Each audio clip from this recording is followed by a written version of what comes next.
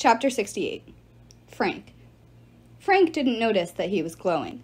Later, Jason told him that the blessing of Mars had shrouded him in a red light, like it had in Venice. Javelins couldn't touch him. Rocks somehow got deflected. Even with an arrow sticking out of his left biceps, Frank had never felt so full of energy. The first Cyclops he met went down so quickly it was almost a joke. Frank sliced him in half from shoulder to waist. The big guy exploded into dust. The next Cyclops backed up nervously, so Frank cut his legs out from under him and sent him into the pit. The remaining monsters on their side of the chasm tried to retreat, but the Legion cut them down. "Tetsudo formation!" Frank shouted. "Single file! Advance!" Frank was the first one across the bridge. The dead followed, their shields locked on either side and over their heads, deflecting all attacks. As the last of the zombies crossed, the stone bridge crumbled into the darkness, but by then it didn't matter. Nico kept summoning more legionnaires to join the fight. Over the history of the Empire, thousands of Romans had served and died in Greece.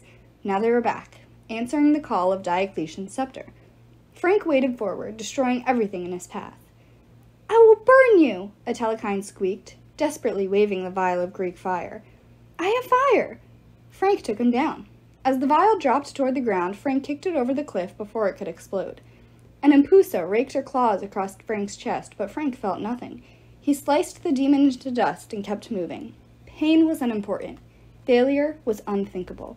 He was a leader of the Legion now, doing what he was born to do, fighting the enemies of Rome, upholding its legacy, protecting the lives of his friends and comrades.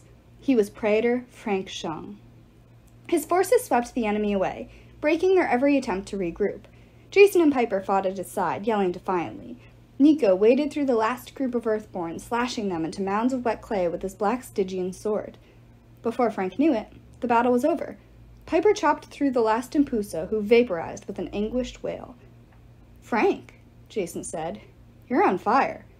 He looked down. A few drops of oil must have splattered on his pants because they were starting to smolder.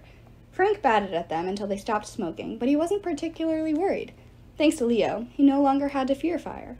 Nico cleared his throat. You also have an arrow sticking through your arm?" "I know."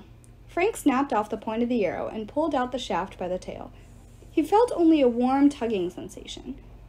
"I'll be fine." Piper made him eat a piece of ambrosia. As she bandaged his wound, she said, "Frank, you were amazing." Completely terrifying, but amazing. Frank had trouble processing her words. Terrifying couldn't apply to him. He was just Frank. His adrenaline drained away. He looked around him, wondering where all the enemies had gone. The only monsters left were his own undead Romans, standing in a stupor with their weapons lowered. Nico held up the scepter, its orb dark and dormant. The dead won't stay much longer, now that the battle is over. Frank faced his troops.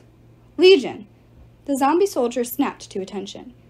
"You fought well," Frank told them. "Now you may rest. Dismissed." They crumbled into piles of bones, armor, shields, and weapons. Then even those disintegrated. Frank felt as he might crumble too.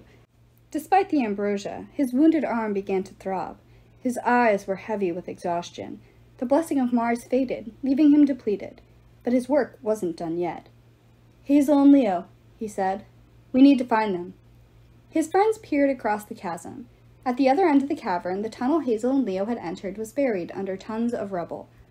"We can't go that way," Nico said. "Maybe." Suddenly he staggered. He would have fallen if Jason hadn't caught him. "Nico!" Piper said. "What is it?" "The doors," Nico said. "Something's happening. Percy and Annabeth. We need to go now." "But how?" Jason said. "That tunnel is gone." Frank clenched his jaw. He hadn't come this far to stand around helplessly while his friends were in trouble. "It won't be fun," he said, "but there's another way."